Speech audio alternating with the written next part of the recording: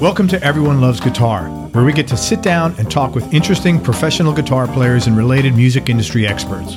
If you love playing guitar, stick around. You're in the right place. Hey everybody, this is Craig Garber from Everyone Loves Guitar, and I'm here with Pat Bergeson. Pat is a interesting player in that he's just as popular a player for guitar as he is for harmonica, which is kind of a rarity. Just to be a harmonica player and get session work in general is a rarity. But let me tell you a little bit about Pat. He's got a great story. He's a Nashville session player. He's literally played and toured with some of the absolute best guitar pickers on earth. He's played with Chet Atkins. He played on Chet Atkins' album Sneaking Around alongside Chet and Jerry Reed. He also played on Chet's album Read My Licks and Simpatico, and Pat had some co-writes on that one as well. He continued writing, touring, and recording with Chet for several years and says it was naked as one of Chet's top. I think it meant it was named. You weren't naked in front of Chet, right? You were named. Not that I can remember. He was named as one of Chet's top 12 favorite guitarists of all time in Chet's own article he wrote in Vintage Guitar magazine. He's also played on records with Lyle Lovett, Alison Krauss, Dolly Parton, Peter Frampton, Michael McDonald, Tommy Emmanuel, Bill Frisell, Susie Bogus, Chrissie Hynde, Bill Evans, and many others. And he's drinking water. I'm going to just read that last part over. You could slow down. Now's not the time to speed up. I got to go back and cut that out. Sorry, man. No, it's cool, man. Do you want to get another one? You want to hold? No, I'm good. I'm good. Sorry about that. That's right. We're doing an interview. It's totally okay. Fine. I was doing an interview one time with someone, and I'm not going to say who it was, but because you know the person, and they were fidgety, and they had like stuff in their hand, like screwdrivers, and they kept going. And I said, you might want to stop banging because no one hears you. and they kept going back to banging because it was like nervous energy. Anyway, yeah. Pat's also played on records with Lyle Lovett, Alison Krauss, Dolly Parton, Peter Frampton, Michael McDonald, Tommy Emmanuel, who he also tours with, Bill Frisell, Susie Bogus, Chrissie Hynde, Bill Evans, and loads of others. He's been a teacher and producer, and he's played on loads of Grammy Award-winning records, and he's appeared on loads of movie soundtracks. He's also been in Les Brers, which is touring Allman Brothers alumni, featuring Butch Trucks, Jaimo, Oteil Burbridge, Jack Pearson, Mark Quinones, Bruce Katz, and Lamar Williams Jr. And he's also works with Tommy and teaches with Tommy at his courses, Tommy Emmanuel it is, and he's played at the Tommy Emmanuel Classics and Christmas Tour. And if you want to check out a really, really cool, well-done short documentary, like maybe 30 minutes, check out on YouTube. It's called A Tribute to Chet Atkins. It's made by Gretsch Guitars. It's just great. You can see Pat playing, and you go on YouTube, you see him playing with Tommy and playing guitar and harmonica. And anyway, man, thank you so much. I appreciate your time. Oh yeah, glad to be here, Craig. Thanks for having me. And Pat also does voiceovers for Al Franken. Better than Al Franken does, so he's available for hire for that. I'm not as funny as Al Franken, though. Yeah. Hey, I was a big fan of him when he was a comedian.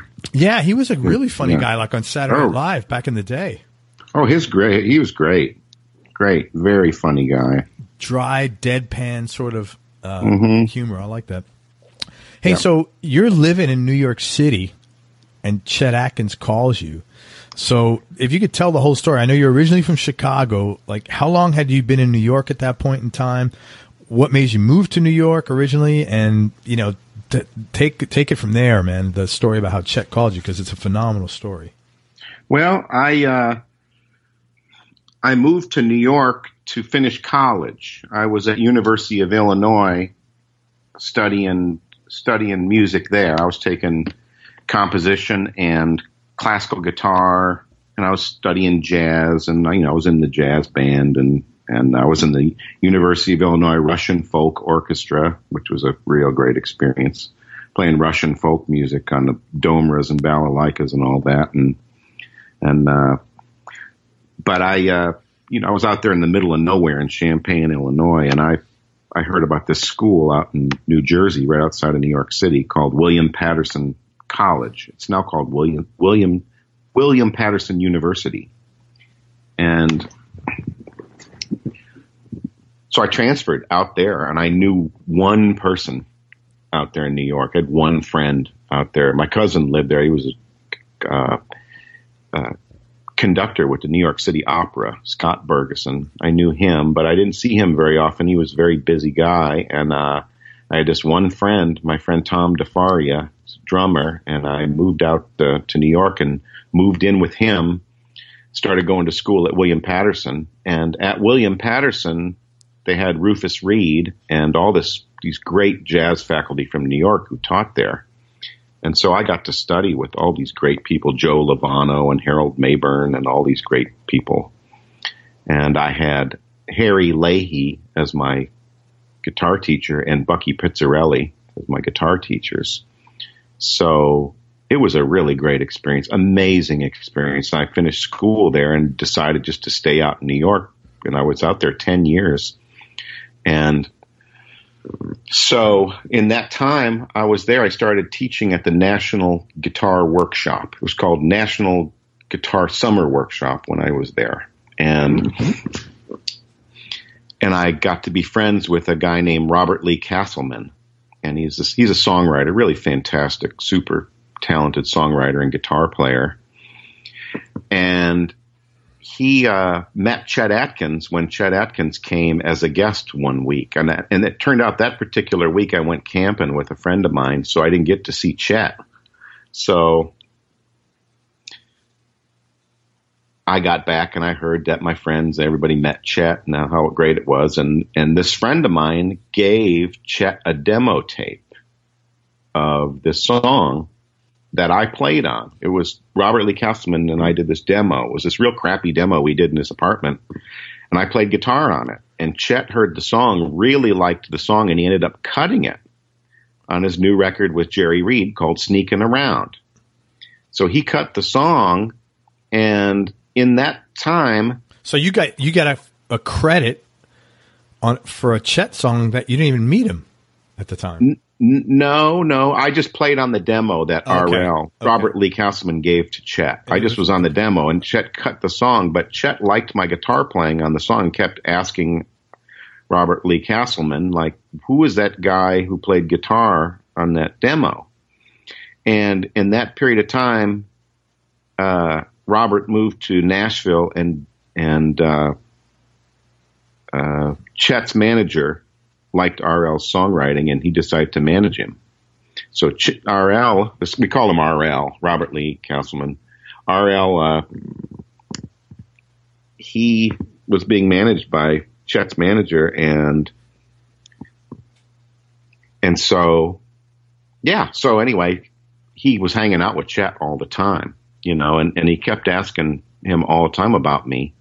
And so he was very taken with what I did. And so not long after that, I don't remember how long it was, I came down to Nashville to stay for a few days because I was going down to Muscle Shoals to do a spec deal with RL.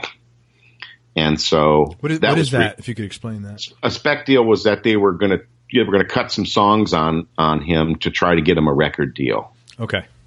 So we went down to Muscle Shoals, and that was very cool. I got to record with Roger Hood and David Hood and Roger Hawkins and Steve Nathan and all these incredible session guys down in Muscle Shoals. I spent the weekend down there working with them, and Chet heard I was in town.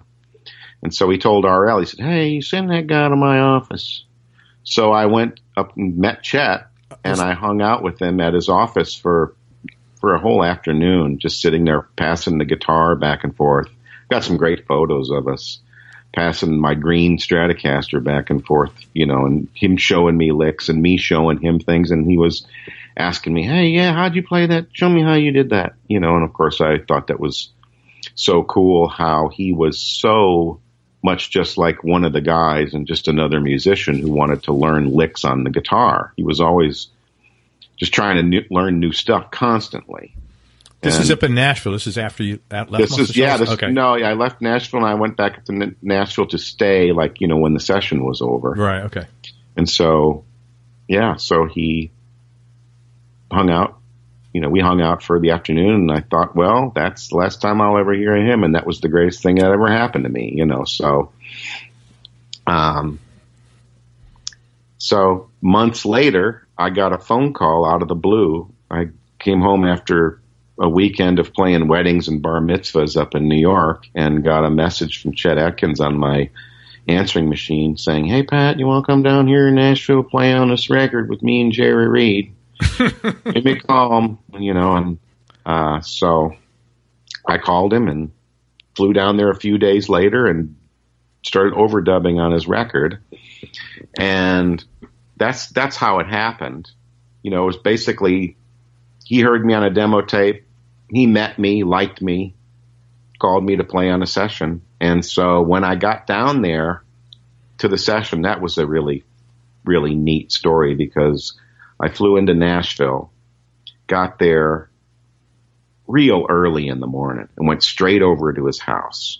And I walk in, I don't know, it was like 8 in the morning or something. My flight was like 5 a.m. or something. I can't remember. I walk into his house, go into his basement, into his studio, and he's down there in the control room just messing around, and I say hi, and I start setting up my gear and plugging in my pedals and stuff. And then I hear the toilet flush, and out walks Jerry Reed. And the first thing he said, he turns to Chet and he goes, "Is that the little son of a bitch?" And Chet said, "Yeah, that's him." And so he comes over to me and gets behind me. I'm sitting in the chair, and he gets me in a headlock. And he says, "Oh, yeah, you like girls?" And I said, "Well, yeah." He goes, "You like playing the guitar?" I said, "Yeah." He said, "You like being behind the wheel?" I said, "I don't know. Yeah, are we going to drive somewhere?" He goes, "No, I'm going to run your ass over." And that was the first thing he said to me. And then, so what do you think in that point? You're thinking, like, I got to learn Nashville talk. Oh, he was hysterical. He was a very funny guy. And so we start to get to work, and we go and we listen to the tunes, and, we get a sound. I plugged into his old Standell amp, and I had the amp turned down really low. I had my rat distortion, and I have to say the tone I got on that recording is really great. And, that his old amp with the 15-inch speaker and it was just a great sound. And he had the big old RCA ribbon mic on it. And this is Chet's amp or Jerry's amp? Chet's amp. I was playing through his Standell amp, yeah. And so he says, "Yeah, well, here's what you're going to do," because we didn't have a chart written out or anything. We just listened to the tune. One of the tunes was Summertime. There was a couple other tunes. I can't remember. Played on 3 or 4 tunes. And I'm sorry, Pat, how old are you at this point? I think I was 32. Okay. And how old were Chet and Jerry, ballpark? Probably mid-60s. Okay. Yeah. So Chet says, "Well, here's what you're going to do. I'm going to stay in here behind the glass. You're going to go out there in the other room. And when I put my arm up in the air, you play. And when I put my arm down, you stop."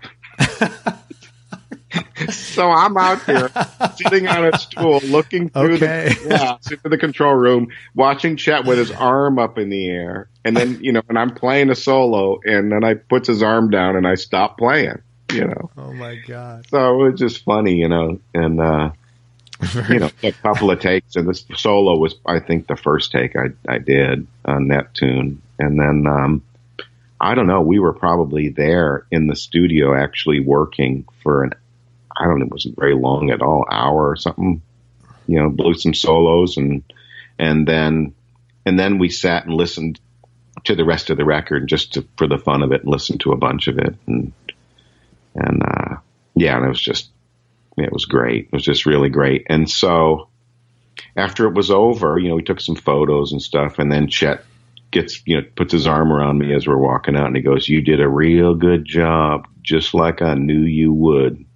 Man, that must have made you feel like a million bucks. It was incredible. Yeah, it was incredible because, you can imagine I was terrified going in there because this is Chet Atkins. Chet Atkins, and here I am. I get called out of the blue, well, it wasn't completely out of the blue. Like I said, I did meet him before that, but, here I am like living in New York City, playing weddings on the weekend to make a living and, occasional gigs during the week and a few sessions here and there. But, I was scraping by. And as a matter of fact, at that point in my life, I was really ready I was either going to move completely out of New York or I don't know what I would have done because I was really at a turning point.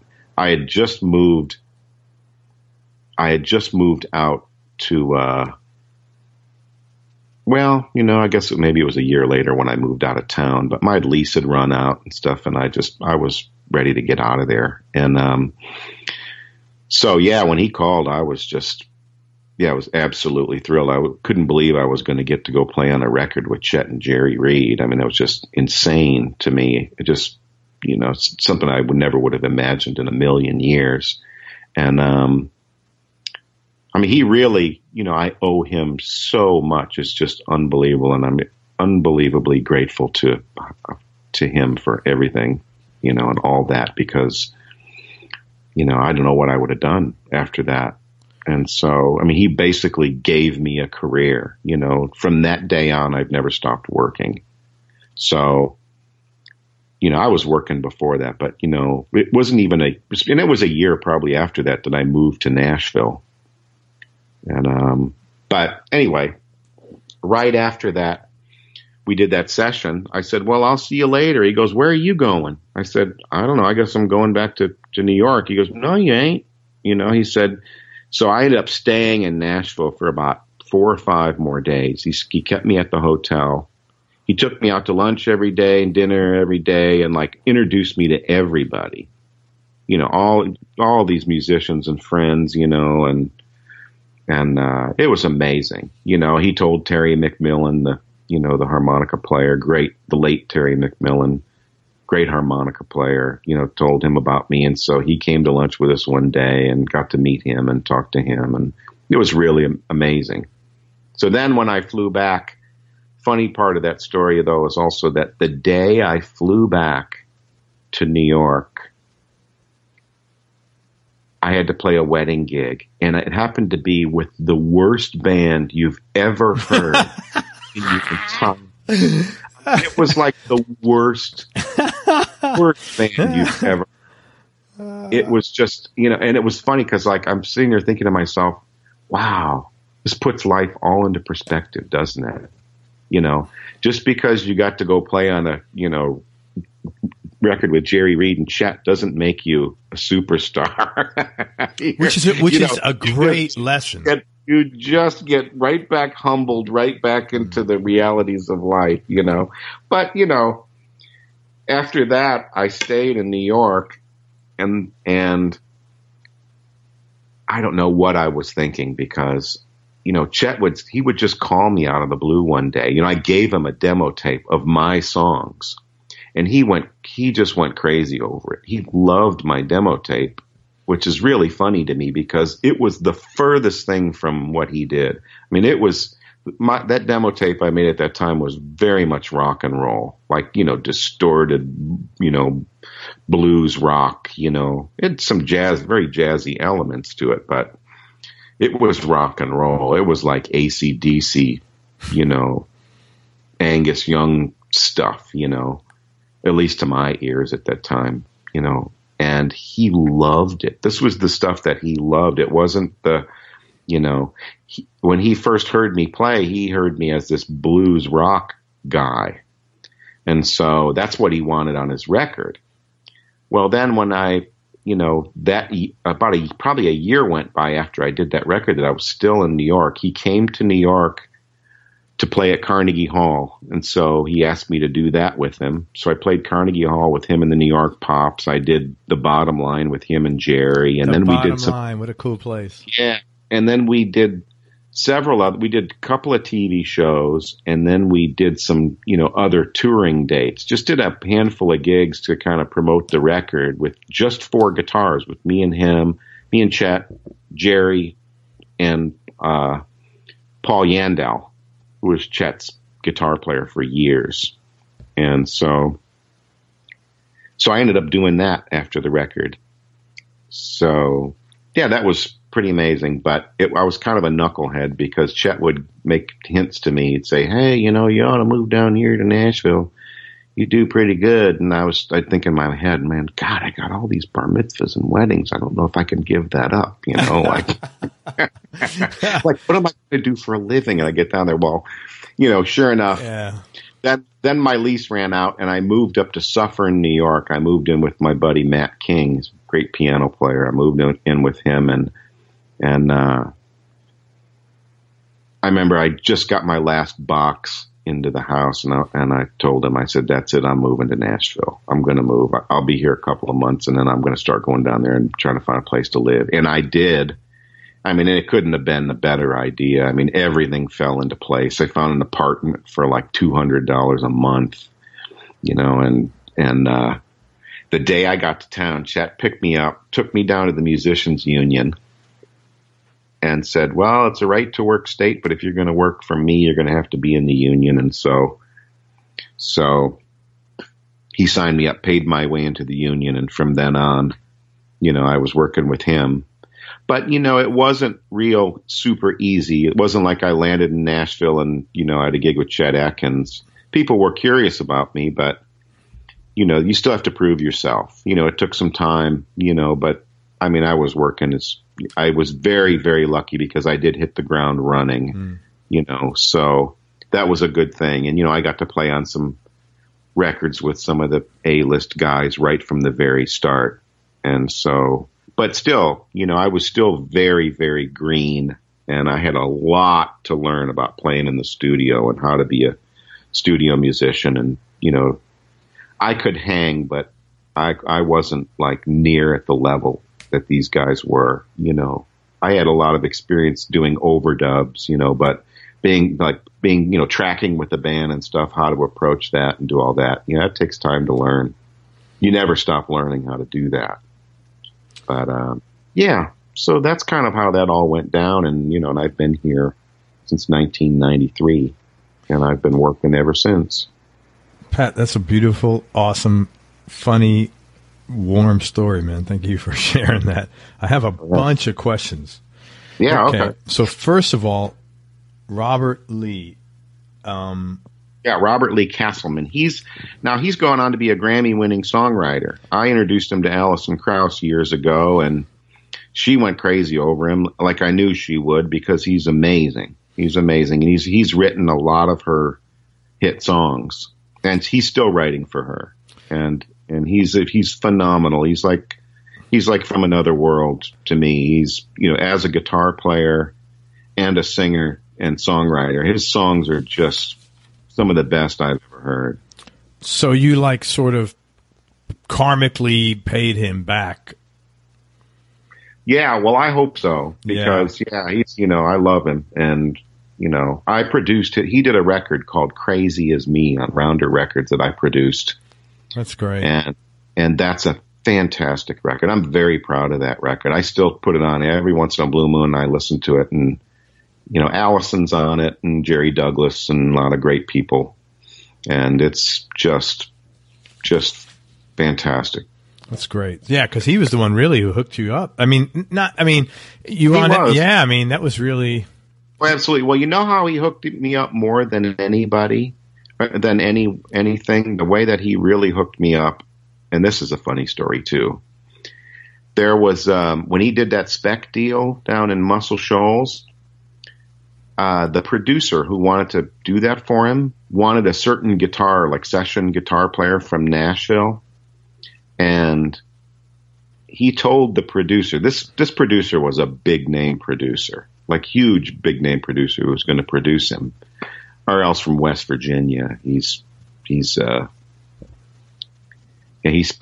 what's on his mind. And so he told the producer, he says, Robert Lee Castleman calls me Bergie, Bergeson. He calls me Bergie. He's like, the producer said, I want so-and-so on this record. He says, I ain't doing it if Bergie ain't doing it. That guy's a ham and egger. He called this guy a ham and egger and said, the guy's a ham and egger. I ain't doing it unless Bergie's doing it. That's where he stood up for me, because if he hadn't said that, if he hadn't stuck his neck out and said, forget it, I ain't doing your thing unless I can have the guitar player I want on this, that's where I owe him, because if he hadn't said that to the producer, I never would have gone to Nashville and done that trip. And who knows if I ever met Chet. It was all timing, And so that was that was a funny thing that happened. I was and you're still buddies. Oh yeah. Great. Yeah. Mm-hmm. The other, more questions. This, DeFaria, you said. Yeah. So you have a brother named Mike who's a guitar player? No, he's got a brother named John who's a guitar player. Yeah, right. Out in John California. Lives. Yes, you know John? Yeah. Oh, he's great. And John's a great guitar player. Yeah, I was. John was my hero when I was a kid. He's great. Yeah, he's still out in Los Angeles working. I got to get back with him now, because we were in touch a while ago, and now that you've mentioned him, that's the universe telling me to call me to get back in touch with him. John's a good friend of mine. Yeah, he's great. He was in Miami Sound Machine. Yeah. Oh, yeah. That's funny. It's such a small world in music, especially guitars, man. Oh yeah. I mean, there's no shortage of them, but it's a small world. Oh yeah. Okay, the other questions. You had that demo tape, that first song with RL. Was that a country song? The song was called Sneaking Around. You'll have to check it out. It's a really cool song. It's a thumb-picking song in A minor. And Jerry and Chet, I think they may have, maybe RL named the song. It just sounds like somebody sneaking around. That's why they named it that. It's just got that kind of sound, like somebody sneaking around. Anyway, it's that was the song. But was that like even a normal style song you'd play? Back then, see, RL is a good thumb picker. So he was a really good thumb picker, and I wasn't a thumb picker when we met. I was playing like jazz and rock, So RL liked my jazz playing, and RL would write these thumb picking tunes, and I'd play jazz licks over the top of them and make melodies out of it. And so we wrote some cool stuff. There's a tune on the record called "Read My Licks" called "Somebody Loves Me Now." And that's one that, no, that's not the one. That's not the one. I'm sorry. The one we wrote was called, I'm forgetting the name of it.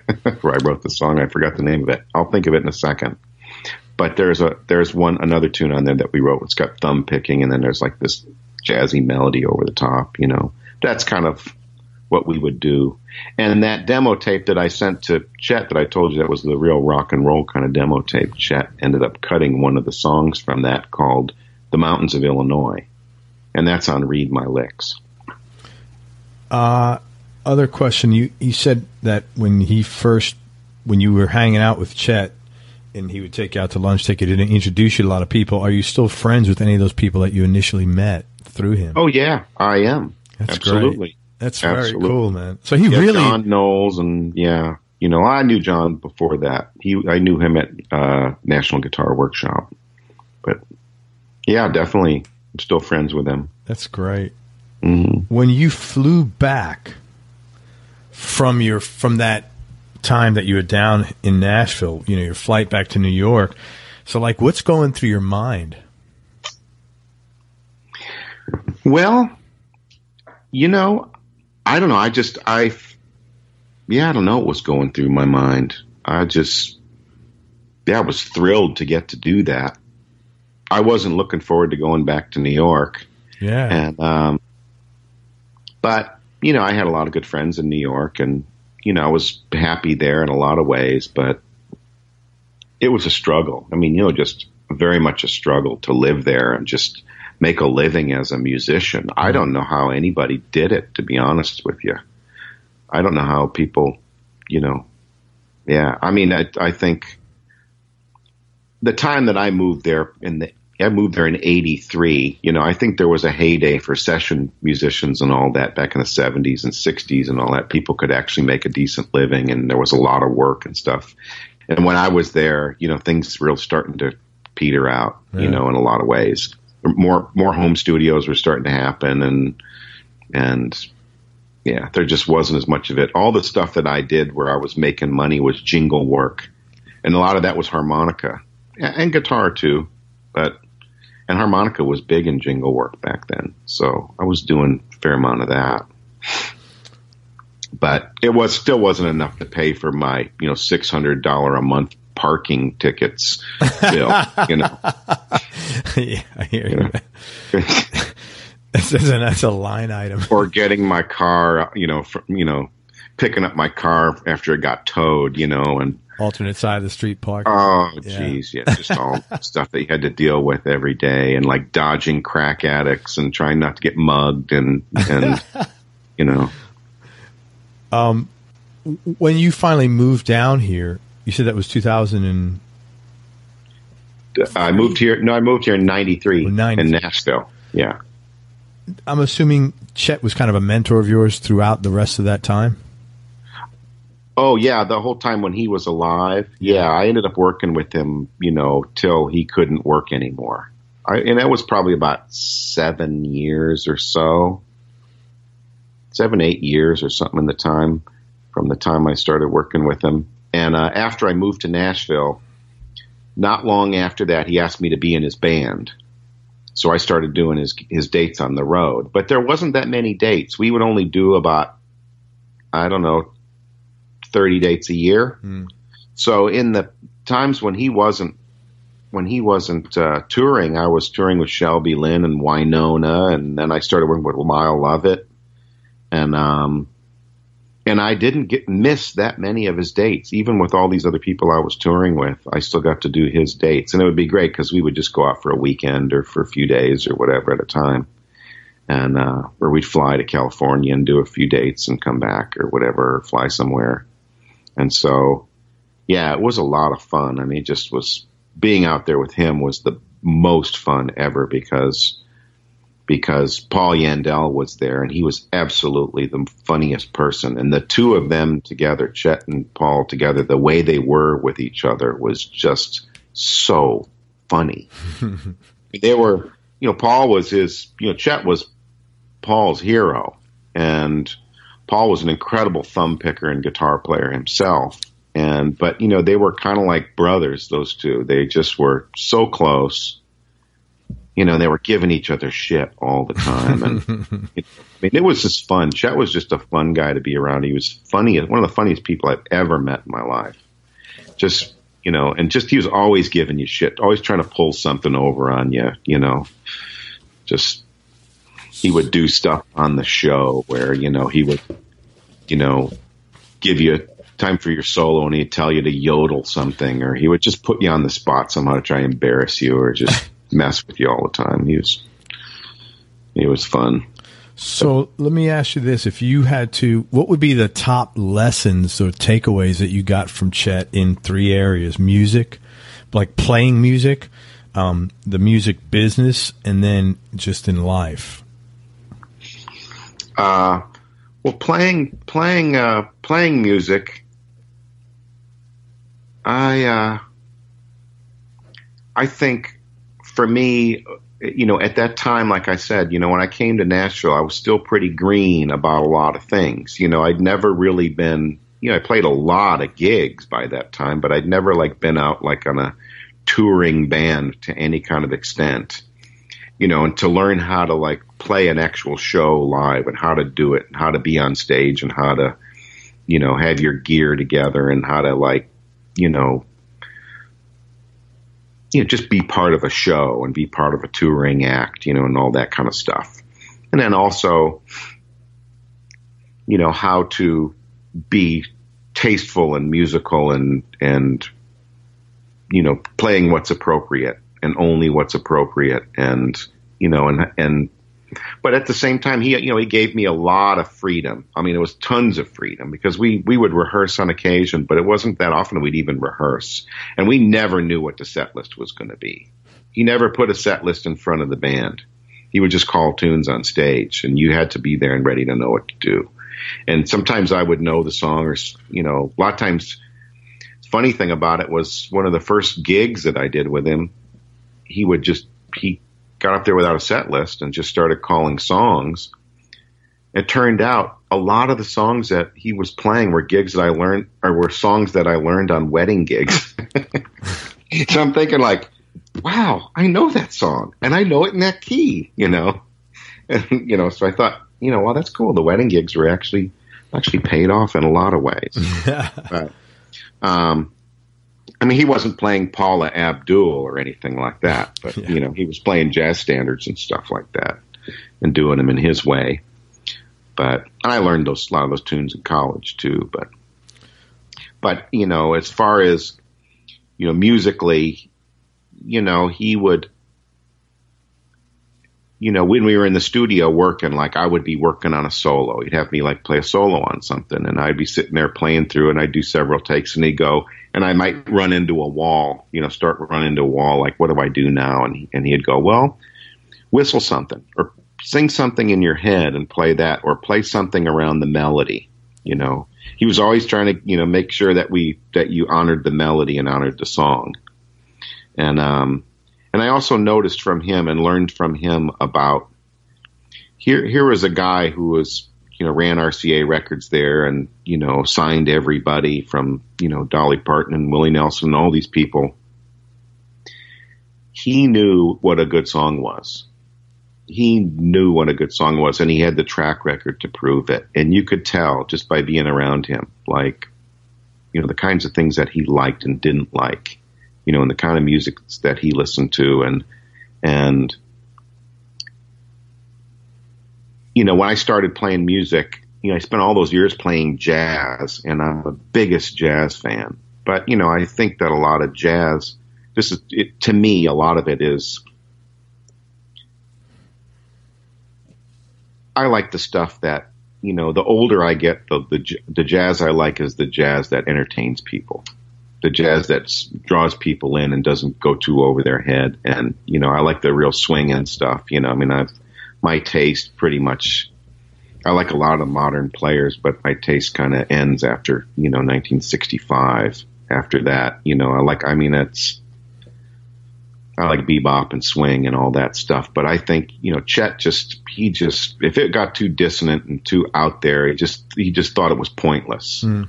And I don't think it's pointless, but I just really learned a lot from him about, the guy had a lot of success because he played music that, he played songs with melodies and stuff that people could latch onto and, draw people in. And, he had huge crowds at his gigs, and people absolutely loved him because of that. And I think I learned a lot of that from him in a way too.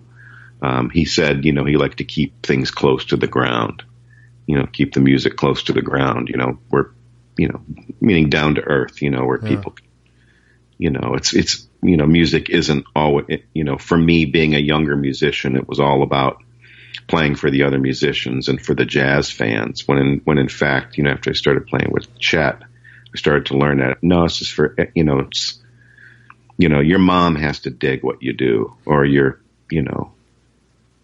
kids got to like it or whatever. You got to be able to appeal to, all walks of life, And so Chet was like that kind of guy, and that's kind of one of the things I learned from him about life and stuff. And I remember there was one day we're driving in the car, and we were up there. I remember we were up there on Music Row, and we were going through the roundabout there where the naked statue is. That's what they call it in Nashville, the naked statue. It's some piece of artwork there right there at the end of Music Row. And it's a bunch of naked people frolicking. And I know there's an artist, but if you're from Nashville, it's actually referred to as the naked statue. But anyway, we were going around. Is that like in front of one Music Row or something? Yeah. I know it. Yeah. So we're going through the roundabout there, and somebody kind of cut him off when we were driving.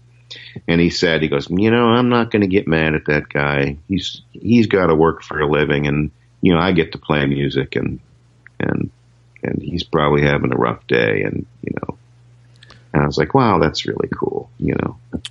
So he was kind of like a mellow, Zen-like sort of guy? Yeah, I suppose you could say that. Yeah, he's...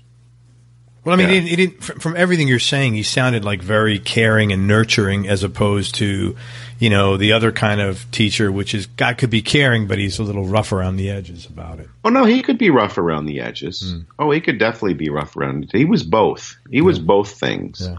You know, he was definitely both things. Like I said, you know, he was kind of a mischievous guy, and he was always like pulling stuff over it, trying to pull something over on you on the gig, and always goofing and stuff like that. But no, he's very much a nurturing guy. I mean, you know, he helped me like you just wouldn't believe. Him and his whole family. I mean, they just really helped me when I moved here.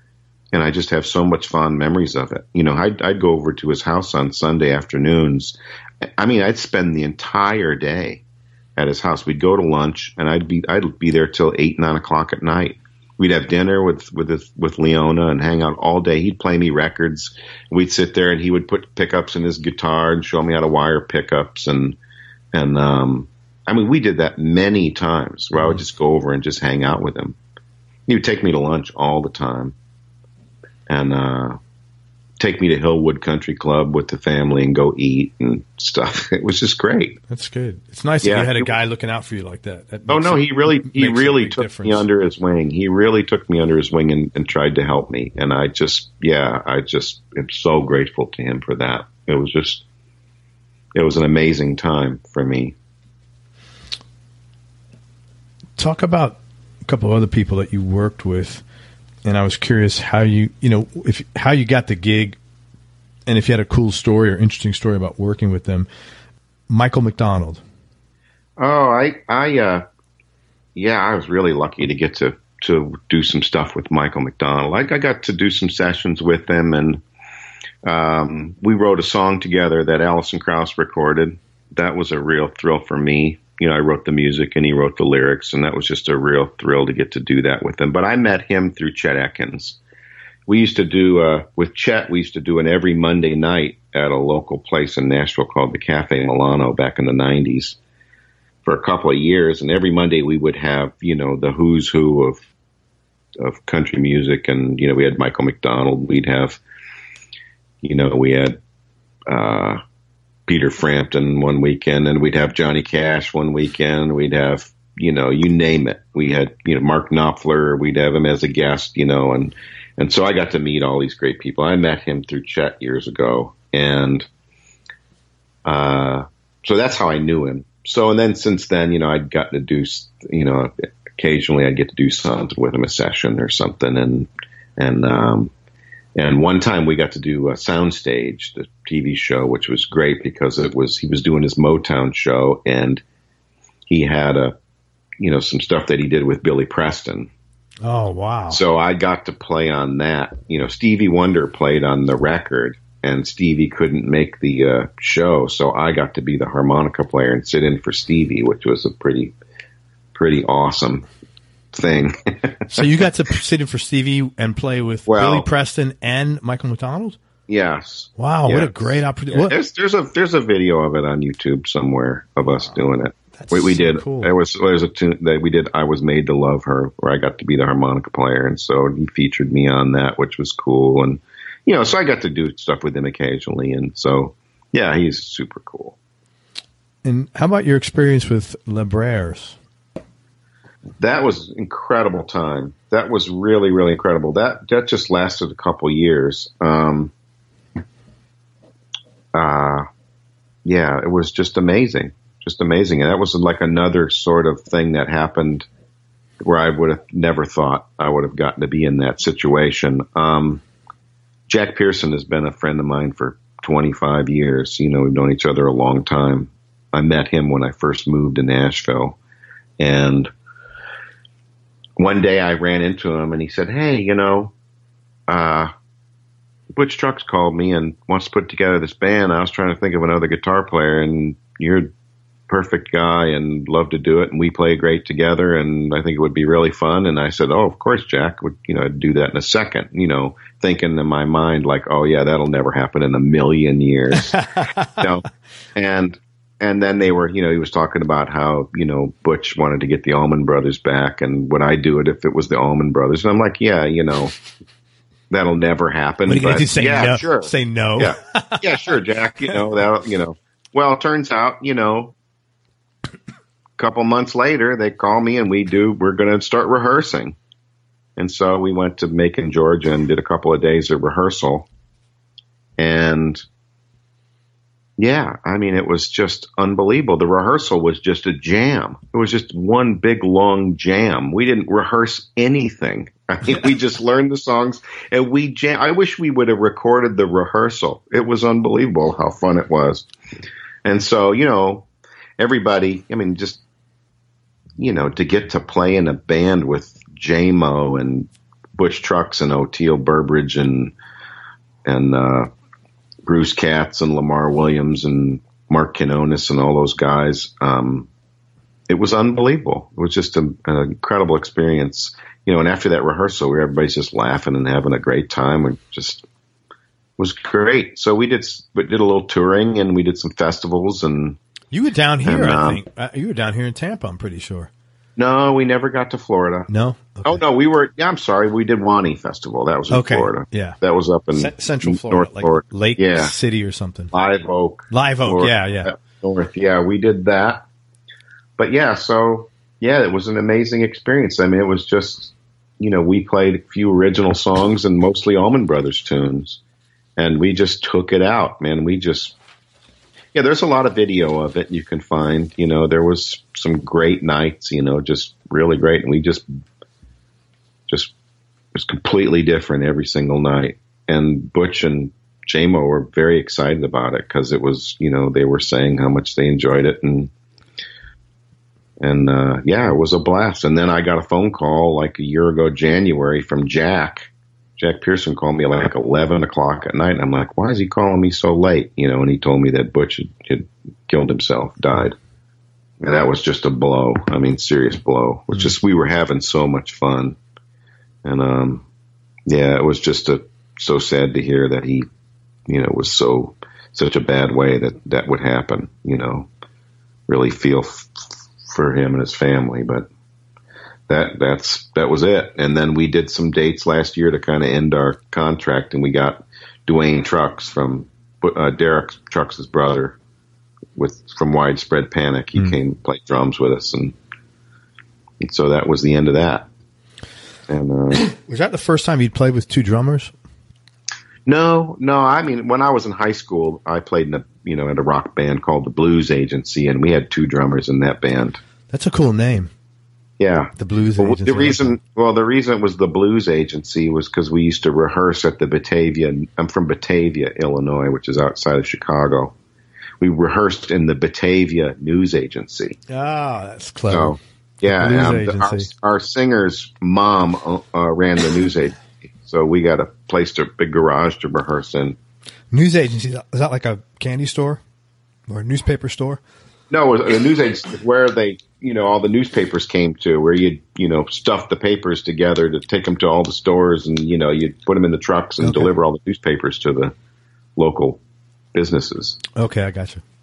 They didn't have that in New York. They just give them to the kids that deliver the papers and make them stuff them. And I'm not kidding you. Yeah, that's what they did. I never heard of that. The only time I heard news, my wife's from the UK, and they call like candy stores news agents there. That's what I thought you were talking about. Oh, okay. Yeah, it was weird. Yeah, that's interesting. Hey, are you working on anything now that you're excited about? Gosh, let me look at my schedule. It's different. It's different all the time. Yeah, I mean, I'm doing lots of different. I mean, my life is different constantly. I'm still doing. I've got session work coming up, and I'm excited about everything I'm doing, to be honest with you. I'm doing a Merle Travis tribute next Wednesday night on April 18th at the City Winery in Nashville with Steve Warner and Tommy Emmanuel and Jack Pearson and myself and then a whole bunch of other great. Oh my God. It's That's crazy. It's Earl Travis. So we've got Eddie Pennington from Kentucky and Rory Hoffman and all these amazing musicians are all going to be there. Parker Hastings from Kentucky, young guitar player who plays thumb style. He's amazing. So yeah, we're all going to do Earl Travis tunes, and it's going to be, I don't know, there's 12, 15 guitar players on the show. And so it's going to be a blast. It's just a whole night of guitar. And it's April 18th at the City Winery. And then I'm going to be, I'm still doing Woolworth's on 5th on, Friday nights from 7 to 9 with Charles Wig Walker, soul legend Charles Wig Walker. And we also do Acme Feed and Seed from 11:30 a.m. to 2:30 p.m. for the Soul Brunch with Charles Wig Walker on Saturdays. Dude, do you do that all the time? Because I'm going to come up for now. Every weekend whenever I'm in town. I'm playing a jam festival on April 28th with Jack Pearson in Hayneville, Georgia, outside of Macon. It's called the Hayneville Jam Fest. God, I'd love to see you and Jack play together. I'm coming up for NAMM. I wonder if you guys will be playing together then. We play a lot together. Yeah, when I do my gigs, I'll call him. He'll come down, sit in, and play, and vice versa. We'll do stuff. I'm going to do a record with John Paul White from the Civil Wars. He's doing a solo record. I'm doing that in May, and then just lots of different gigs. Annie Selleck, my wife, and I are going to be in California, May 17, 18, 19, 20. We're doing the Lord of the Strings concert series. We'll be in Dana Point on the 18th. The 19th will be in Mission Viejo, and the 20th of May we are in Costa Mesa. And then I'll be in Bakersfield at the Crystal Palace. I'm going to maybe play a couple of songs with Steve Warner. We're going to do some stuff there at the Crystal Palace. He's got a show there that night, and we talked about playing some with him there for that. And so we'll be there on May 17th. And but it's different all the time. It's just constantly changing as far as stuff. It's just all kinds of sessions for different people and that kind of thing. And a lot of that's harmonica too and guitar. Do you like playing one over the other, or is it just a good break for each one? Harmonica is a whole lot less of a pain in the ass, because it's portable. I walk in with one bag, and a shitload of harmonicas, and what key is it in, and count it off, and I like doing harmonica because you get to. It's a lot easier in a lot of ways, because with the guitar, it's you go in as a guitar player in a session, and a lot of times the sessions I do, they want me to play electric, acoustic, and nylon string. Oh, wow. Excuse me. Pardon me. So I'm doing, all three things, so I got pedals, you got gear to deal with. You got three different amps. Sounds. Yeah, all these sounds you got to mess with, and, and there's so many things, there's so many factors involved when you go to do guitar. For me, harmonica is just much easier to do, because it's okay, you want harmonica? This is a harmonica. This is what it sounds like. Yeah. Nobody's going to say, hey, can you make that harmonica sound more like a, turn up the mid-range on your harmonica. Yes, or whatever. It's guitar, you got slide guitar, you got, you name it. You got a whammy bar, you got all these damn, contraptions to deal with when you're playing guitar. And that's that's the blessing and the curse, Yeah. You're originally from Chicago. What was your childhood like growing up out there? Oh, I had an incredible childhood. I'm one of 6 kids, and Mom and Dad got us all into music. So yeah, we all played something, and I started on drums. I thought I was going to be a drummer. I played from 3rd grade till I was, I think the last real drums gig I did was with a Dixieland band at University of Illinois. Oh, so you played quite a long time. Yeah. Oh, yeah. Yeah. I can still sit down and play boom, boom, bap. I can't really swing or play jazz. I could do it on the ride cymbal and hi-hat, but anything else, I just can't do it, but I sound about as good as I did when I quit playing. And, but that was what I did, and then I was doing guitar and drums at the same time for a while. I've heard from a number of people that the best guitar players are guys who started as drummers or have a very thick and drum history behind them. Do you know like Jim Oblon? Yeah, I just talked to him yesterday. Yeah, he's a great guitar player, and he's a drummer. Love Jim Oblon. Yeah. Oh yeah, he's great. He's one of my favorite guys around here. Yeah, he's a fantastic musician. I think Tommy Emmanuel still plays drums. As a matter of fact, we've done gigs together where he plays drums. That's wild. He's great. Yeah. Tommy Tommy can play the drums, and and you listen to him play, and he's the groovinest cat you'll ever hear in your life. Just amazing time and feel and rhythm, and he's incredible. I think that's interesting. Oh yeah.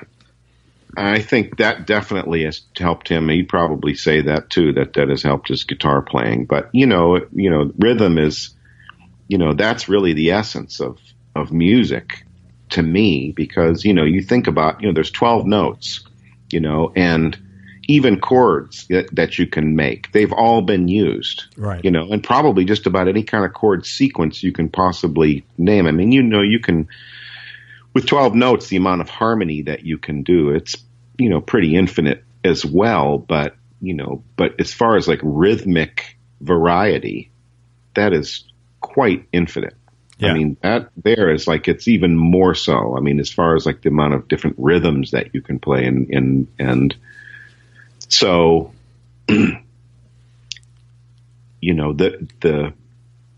I think where drums can inform your guitar playing is in the, groove and feel. And, why is it that 12 different drummers can sit down and play the same groove, but some drummers have a feel? It's not what they're playing. Is it what does it feel like? It's all the little inflections and all the little, inflections that you do with your hands and, and the dance that you do with your hands when you play. And it's the same thing with guitar. It's in the inflection and, the loud and soft and the dynamics of it, like why is it that, 3, 4, 5 guys can play the same thing on the guitar, but one guy's got the feel. It's the way he makes it feel. Like if a guy plays a shuffle, a shuffle isn't, bop, bop, bop, bop, bop, bop, bop, bop, bop. There's a way that you make it swing. And there really is this, certain ways that, guys can, some guys just got the feel and they have a understanding of it, a deeper understanding of it than I think other people do, and I think drums can inform that, I guess that would be my answer. Yeah. You've been in this for a long time. If you had to look back and give your younger self, younger Pat Bergeson, advice, what would you have told yourself that you wish you would have known back then? Oh, I probably would have said, don't smoke cigarettes. You don't smoke now, right? No, I quit a long time ago, but I don't know. Advice from younger self? To younger self, God. Yeah.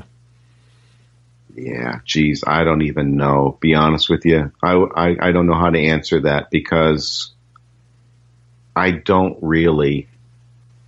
I had a lot of fun in my younger self. I did spend a lot of time practicing music when I was younger. I mean, I was just eaten up with it. I spent a lot of time, 8 hours a day with the guitar in my hand, at certain times of my life. And I don't know. Sometimes I think, well, maybe I should have had more of a social life. But then I think about it. I'm like, nah, I did the right thing. I just, Yeah, I don't know. I don't know how I would answer that, really, to tell you the truth, Craig. You know, I do tell young students now, you know, if I have a younger student, I do tell them, you know, I stress to them very much how much they should be practicing now, you know, when they're young, you know, because when they get older, they're not going to have as much time.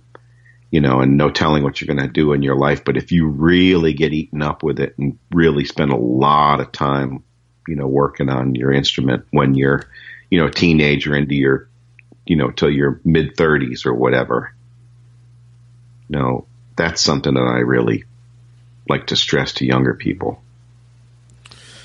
Talk about gear for a few minutes. What is your go-to guitar right now? My go-to guitar, you know, the one that I go to all the time is still the one that I've had since 1989. Just green parts guitar Stratocaster. I still play that thing all the time. You know, it's the one I always go to because, you know, I tell people this all the time. You know, I can drop that guitar on the ground and it's still in tune. Is that a Fender Strat? No, it's parts. It's a Warmoth body, and it's a ESP neck, and a guy named Daryl Gilbert in New York built it for me back in the late 80s, early 90s. And it had a real skinny Tom Anderson neck on it when I first got it, but that neck went bad because the wood was too green or something. But that's the guitar I use. The frets are like completely worn out on it right now. It's actually really going to need new frets, but I'm kind of afraid to put them on there because I don't want it to feel too weird. But that guitar is the guitar. I've had that. It's had 20 different pickup combinations and pick guards and everything. It's a green body with a rosewood neck and with a white toilet seat pick guard and toilet seat. And that's it. Yeah, that's the one I play. What would be like number 2 and 3? I have a 67 Esquire that I put a neck pickup in it. So it's like a Tele. It's a 67, like blonde one with a maple neck. I played that for quite a while. I got way into that one. And then, yes. And now I haven't played it. I went back to the green Strat. And that one I played a lot, but tell you the truth, for the electric guitar, this is the one I go to if I'm going to play a live gig. It's that green Strat. You know, I have some hollow bodies. I've got some vintage guitars and stuff, but a lot of that stuff I just use on sessions. When I'm taking out a guitar, I just really need to know that I have something that I this thing is just so reliable. You know, and it's nothing. It's not like a real lightweight guitar or anything. It's not a, you know, it's just like an old friend, you know how that is. I sure do. You know, that's nice. It's like Brent Mason with his gray Tele, or Larry Carlton with his 68, you know, 335 or whatever. It's or Pat Metheny with his 175. You know, they got that one guitar, and it's like they've had it since they were kids, and it's like, yeah, you don't. It's the fun. You know, the funny thing about this whole guitar playing business. I'm not into guitars. You know, I could give a shit about guitars. I mean, I'm more into fishing poles than I am guitars, or, you know. Yeah. I'm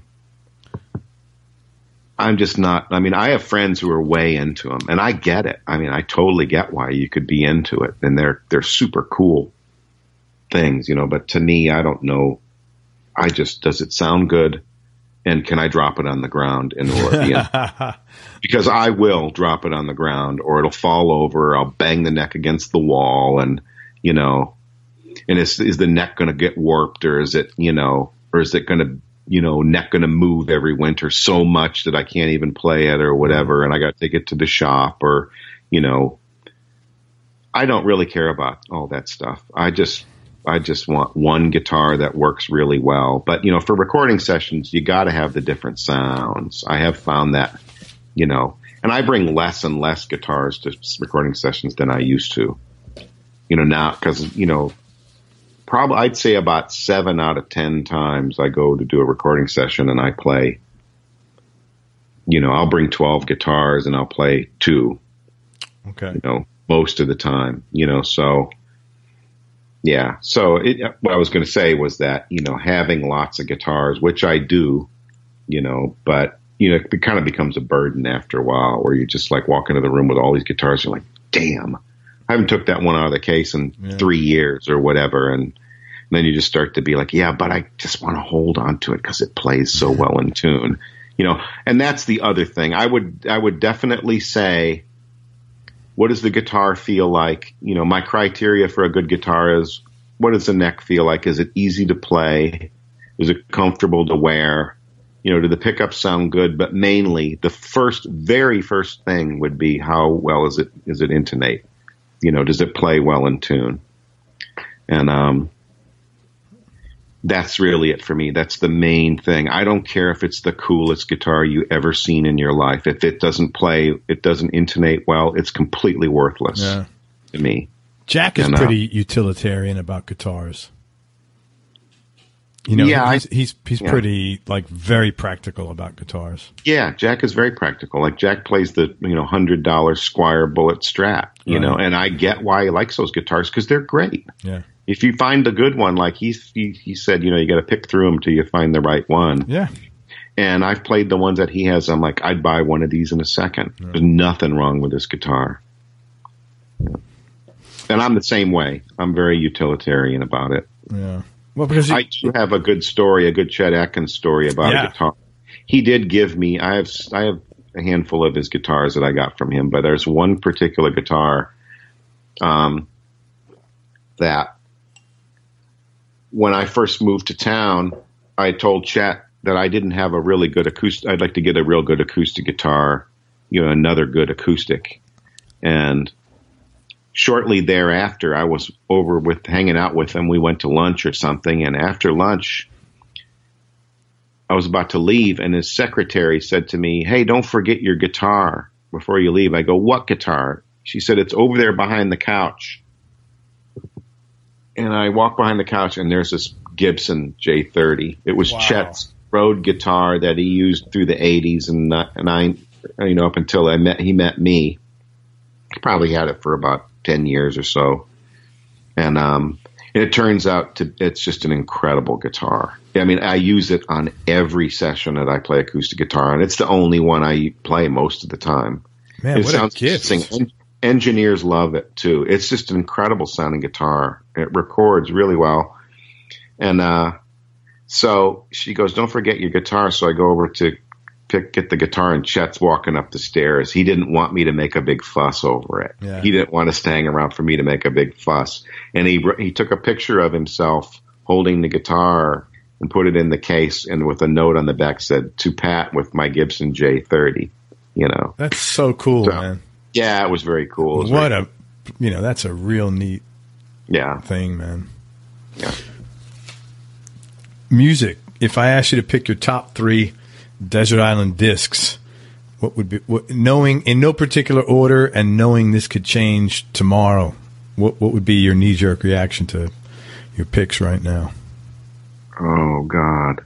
Desert Island. Well, that question actually what you're saying, your question is, first you're implying that somehow I may be in a boat somewhere, and maybe like the SS Minnow, from Gilligan's Island. And I may crash somewhere in the middle of some island, and then be so then I would have to, that would also assume that I would have to have some kind of, Walkman or CD player with me after I crashed. And so I'm just kidding, Craig. Anyway, I'm saying, man, this guy is super anal.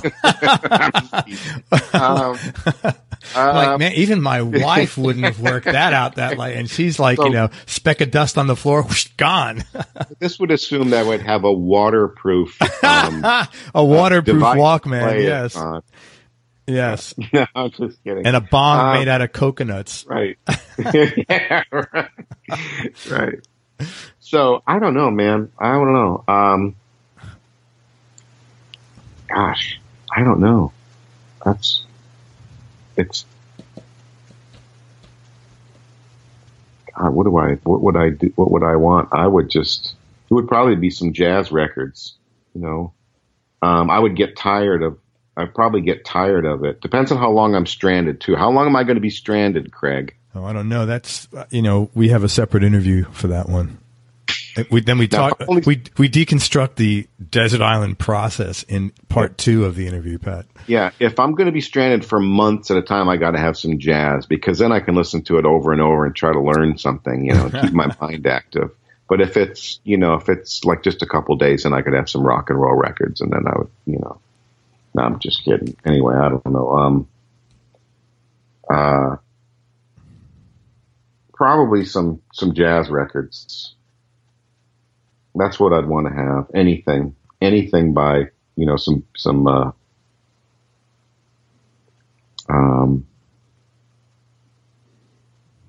probably some bebop records. Like Charlie Parker or something? Yeah, probably, well, maybe like Sonny Rollins and Clifford Brown and Lee Morgan and some Art Blakey records. But yeah, I love, I grew up on, Skinner and Led Zeppelin and Santana and, Dixie Dregs, Steve Morse. There's a guy he's the baddest cat for rock and roll guitar. He still, to me, is he's the top dog. They're touring now. I know. I heard that the original band is touring, and I'd love to go see a show, but I don't see that they're coming here to Nashville. But yeah, I saw them many times back in the 70s when I was in high school. Mm. Yeah, they were he's still I still haven't heard a guy who plays with as much nutsack as that guy does. Oh, really? Yeah, I haven't. I mean, there's a lot of great players out there, but as for like rock and roll, electric guitar, that guy, he's the shit to me still. Maybe one of his records I'd have with me. Now, does it matter if it's the temperature? What's that? No, I'm just messing with you. Oh. just giving you back a little shit. Hey man, what's something that you've learned about yourself along this journey?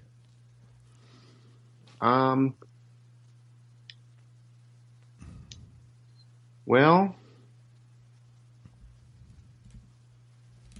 I would say, as far as like being a musician, what I have learned is, being a musician is a leap of faith. That's what it is. I remember, after, all through high school and, even during college, I worked as a land surveyor. My dad's an engineer, civil engineer. So I surveyed. I was a guy standing out there with a transit and the, big long pole, in the middle of the road. I was one of those guys. And, I did that for years. And after I got out of college, I still had to work a regular job for a few years before I got before I could quit and do music full time. And, that was a leap of faith. That was just like, just jumping in there and taking that risk and doing it. I think that's one of the things that I learned that, through this whole time of doing this, it's always every week, I'll go into the year sometimes, I have things planned out through the year, but, there's a lot of time where it's not planned out and stuff. It's just, I'm always getting called to do stuff. And so that is, you could call that a God thing or whatever you would want to say, to me, that's something that I've learned that, that is a real thing, praying for things does have results. And I'm not saying that from a Christian perspective at all. I'm just saying, not that there's anything wrong with that. I'm just saying that it's a weird world today. You have to say something and then disclaimer it, and then and then disclaim the disclaimer because you don't want to offend anybody. Yeah. But I think it's just, I am very grateful for that, for all of that. That like my life is, I've gotten to do what I want to do, and I'm still doing what I like to do. And I'm enjoying it very much, and I can't ask for anything more than that. But what has this all taught you about you? I've just learned, I guess, to answer your question, I've learned to be grateful for what I have, and I'm grateful for all the musicians that I get to meet and all the stuff, and just for just people calling me to asking me to to work for them. You know, I'm just very happy to do it. And that's just a great thing. You know, it's my observation that guys that one of the traits that all the guys have who work a lot is that they realize they are in the service business. Mm-hmm. And absolutely, you're in the service business. Mm-hmm. And I've spoken to guys at all levels of the spectrum, sidemen, and no matter what level they are, the guys that are working all the time, they have they're grateful for the work, and they realize it's not about them, and they're in their employer. Their job is for whoever their employer is at that particular time to serve the songs or the interests or wants of that person. That's exactly right. It's a very readily apparent trait in all the successful people. Yeah, and that's like, that's like when I told you when I was real green when I moved to Nashville.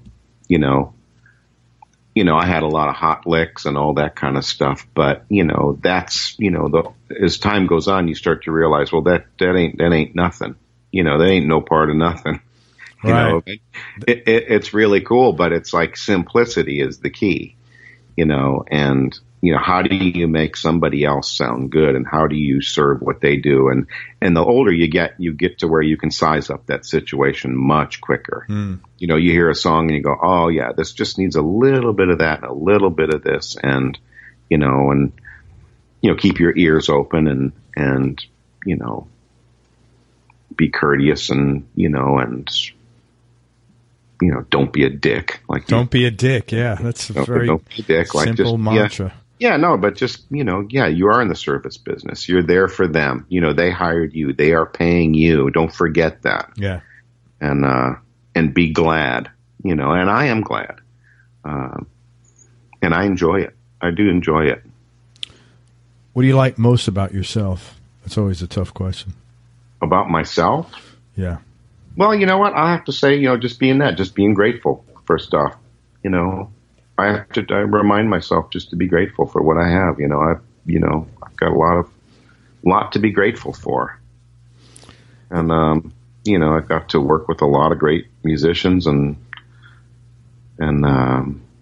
it's a good life. It's a real good life. But, like I would say, about myself, I just, I don't know.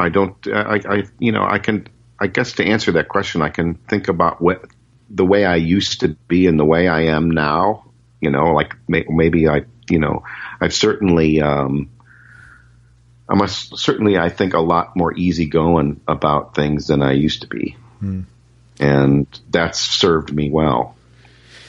Has any of that been deliberate, or is that a natural for you anyway? Has that been just a natural part of aging? I don't know. I think it's it's probably a natural part of aging. I would hope it would be a natural part of aging. Thinking of it that way would assume that hopefully I'm smart enough to know how to learn from my mistakes. And yeah. Best childhood memory. Best childhood memory. Oh, probably some of my best childhood memories are fishing trips with my dad and my brothers up in Wisconsin and, Minnesota, and our family fishing trips we would go with the whole family, and we would also go with my dad and brothers in fall and spring. I'm still doing that with my dad and brothers. We're doing that in May. That's cool, man. We go to Hayward, Wisconsin, and fish for crappies and muskies. That's what you guys have. Walleyes and northern pike. And, pike and muskies. Yeah, so I'll be doing that in May. Awesome. Very cool. Mm-hmm. Tell me something about yourself people would either be surprised to hear or might find a little odd. Okay. This is a good one. Funny you should ask that. I collect cone top beer cans.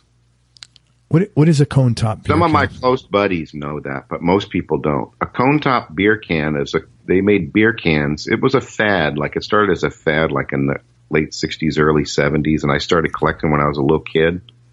And a cone top beer can, they look like those STP oil cans or whatever. They've got like a conical top on them. When they first started making, putting beer in cans, you can look up cone top beer can online and it'll show you what they look like. But that's how beer used to come. It looks like a can with a bottle top. They would put a bottle cap on the top of the little. You know what I'm talking about? I've never seen cans. I know the STP. I've never seen that in my life. I don't think they had those in the Northeast. Yeah, they're extremely rare and very valuable now. They're like baseball cards now. They're like very hard to find. Guys like plumbers will be like knocking out a wall in somebody's house and like find one like from the 1930s and thing will be worth, tons of money, and somebody can buy their kid's way into college with one of those things. Wow. That is interesting. Yeah, so I collect old cone top beer cans. That's a very odd thing. As a matter of fact, I'll go ahead and say I'm more into those than I am guitars. That's all right, man. Doesn't make you a bad person. Not playing guitar, though. Playing guitar is a different story. Clearly. Clearly. Most important person in your life? Oh, that would definitely be my family. Most important, like right off the top of my head, be Annie, my wife. How long are you guys married? We'll be married 10 years on May 31st. Hey, man, congratulations. Good for you. Congrats. My son, Sam, is very important, too. I've got an 18-year-old son. But then, I would have to say all of my family. Anything keep you up at night? Yeah, too much coffee. Stop after 3. That's what I did. Too much coffee and don't eat sauerkraut before bed. Is that what your wife tells you? Or is that yours? No, I don't eat sauerkraut. Most important thing your dad taught you? Probably most important thing your dad taught me. Dad taught me about nature, about being out in nature and how important it is. How important it is to be outside, and I would say that with that, and taught me about fishing. Fishing is fun. Yeah. How about your mom? Most important thing your mom taught you? Mom, mom's a very loving person. I would say, taught us how to love each other and be, good to each other. Has your life been different than what you'd imagined, or close to what you'd imagine? I didn't imagine anything. I didn't imagine one single thing. I probably, I guess, like if you would say imagine from like when I was a little kid, you mean? I don't know. When I ask these questions, I really don't have any expectation. But, tell you the truth, I never really imagined anything. I've really, my goals, have always been to be as, good of a musician as I can be, to be, and like what you're talking about, being a sideman and being in the service business. That's always been important to me. Like to be, I've always wanted to, help people and, be there to help enable other musicians to, I love teaching, and, help, people making records and, help them make the best thing that they can make, but as far as that goes, I think, a lot of my goals, it's like I'm doing what I really like to do. So, yeah, I think it's turned out great. Any bad habits? Oh, I got tons of bad habits. You have to ask Annie about that. Just ask Annie about my bad habits. Sometimes I have guys say, "Oh, nothing." I say, "Well, get your wife on the phone. Just get your wife over here." Yeah, just get Annie on the phone. No, just kid. But no, I would say one of my bad habits is I walk way too fast. But, I look at it this way, it at my age, That's a good thing. I'm going to keep walking fast until I can. Hell yeah. But, sometimes like I'll just, I'll get out of the car, and I'll just be if I go into the store or something, I get out of the car, I'm in there in 2 seconds. I don't dick around. I'm like, I haul ass, and probably too much sometimes where I just like, I move too fast. People tease me about it. No, that's a good thing. I think, I can see being teased about it. That's a good thing, for a lot, health reasons, just, a lot of things, I think, actually. 2 more questions, man. And I really appreciate everything. Oh, yeah. Toughest decision you ever had to make or hardest thing you ever had to do? Toughest decision.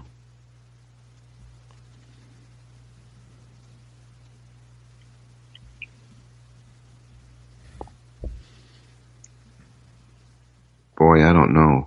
Hardest thing I've ever had to do? Boy, that would be a lot of things, I would say.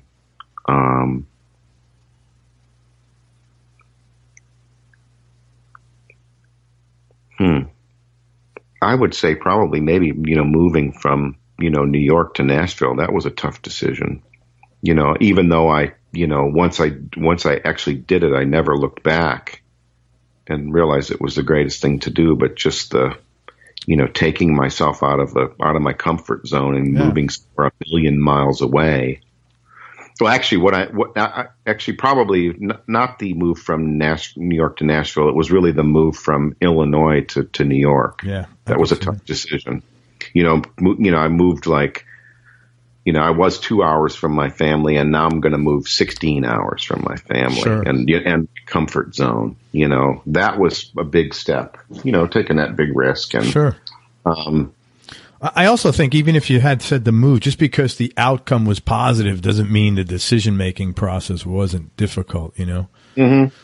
Mm-hmm. Because and oftentimes that's, what happens because you were willing to make a tough decision, you got that reward, Mm-hmm. It's just kind of how shit works, it seems like. Mm-hmm. But, that's a lot easier to do I think that's a lot easier when you're younger. Yeah. It's easier in a way, even though it's really hard, it's easier to take that real big risk because you've still got your life ahead of you, you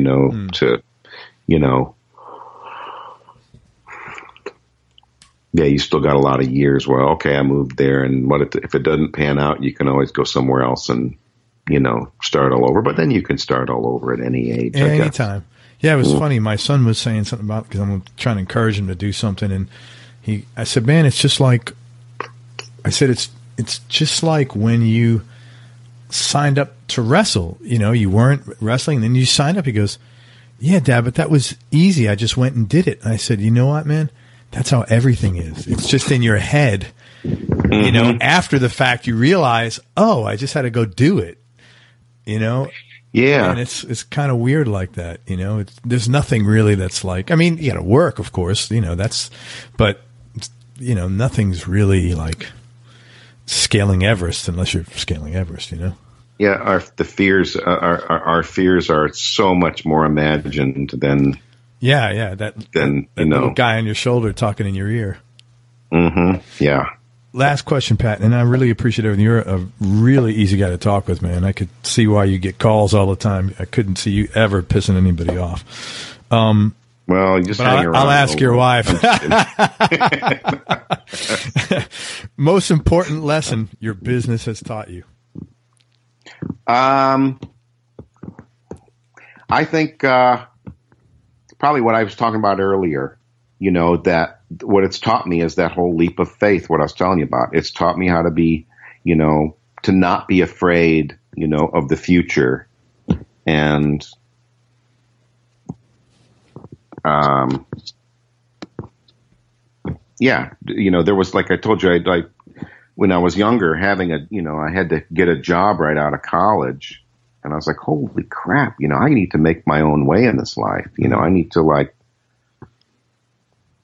I need to make a living, to survive, and so I think that's what this business has taught me, that like I can make a living and survive in this business. And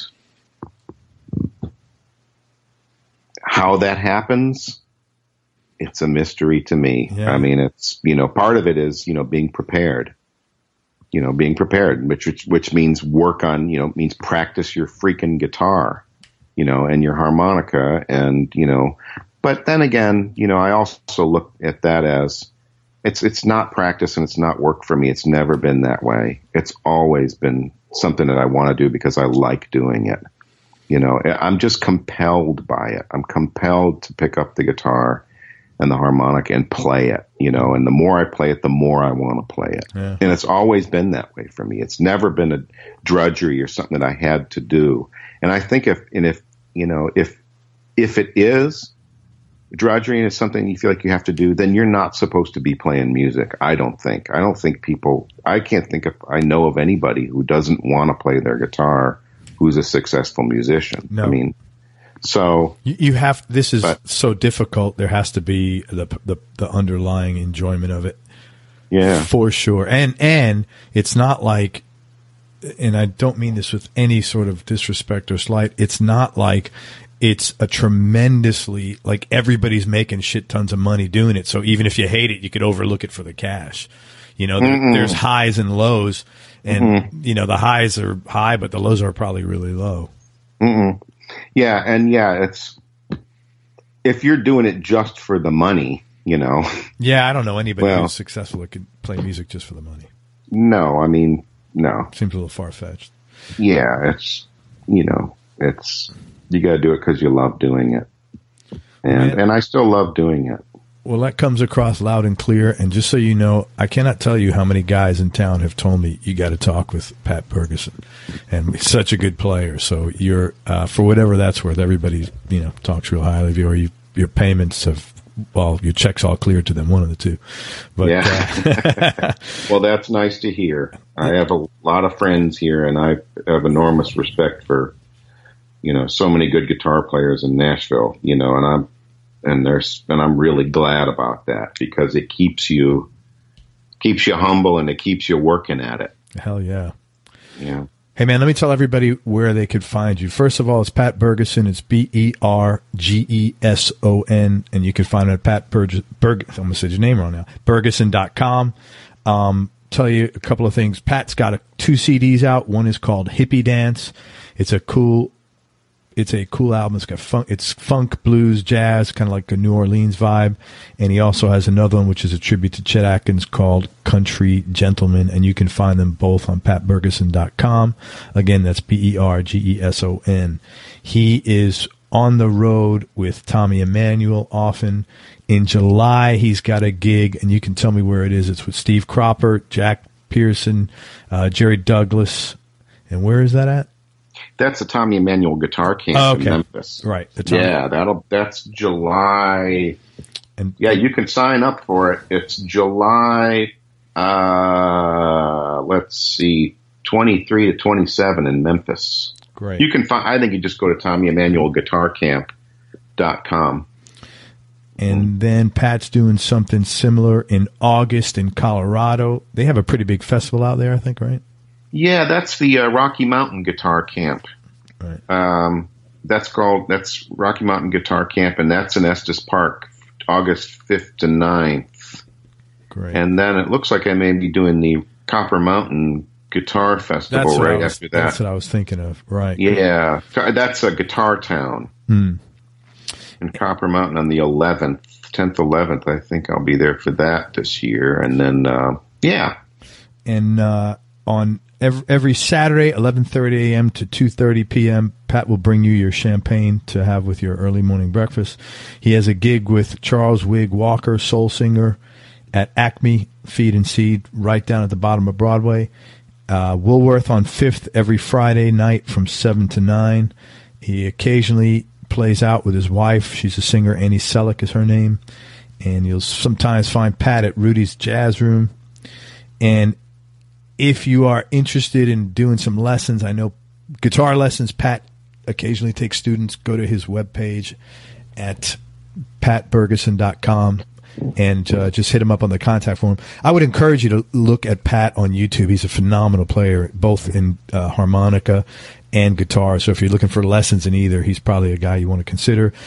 likewise, if you're looking for session work for guitar or harmonica, he's a guy you want to consider. And I think that's it, man. Did I leave anything out? No, I think that's good for now, man. Thanks for bragging on me, Craig. You're welcome. Thank you so much for your time, man. Thanks for your time, man. I really appreciate it. You're a pretty cool cat yourself, man. I'm okay. Talk to my wife. Yeah, right. Listen, man, thank you for everything. I really appreciate it. Good. I hope to run into you down the road. Yeah. I'll be up there for NAMM. Maybe we'll connect. Okay. If I'm here, we'll go lunch or something. I get to look at your beer can collection. For sure, man. It's the shit, I'm telling you. All right, everybody. Thank you for listening. I hope you enjoyed this interview as much as I did. Thanks so much to Pat Bergeson for spending this time with us. Please check Pat out online. It's Pat Bergeson. I keep messing up your name. I apologize. Pat Bergeson at patbergeson.com, Bergeson.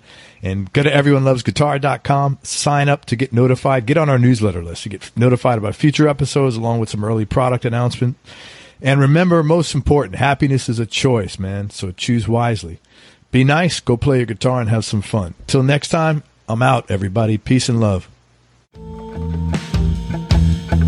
We hope you enjoyed this show. If you did, subscribe to the Everyone Loves Guitar podcast, and you can do this online at everyonelovesguitar.com or on iTunes. And if you like the show, please leave us a 5-star positive review. The more 5-star reviews we get, the higher our show ranks, and higher rankings mean we get to continue speaking with cool, interesting guests on our show. We'll see you on the next episode, and until then, keep playing your guitar and have fun making music.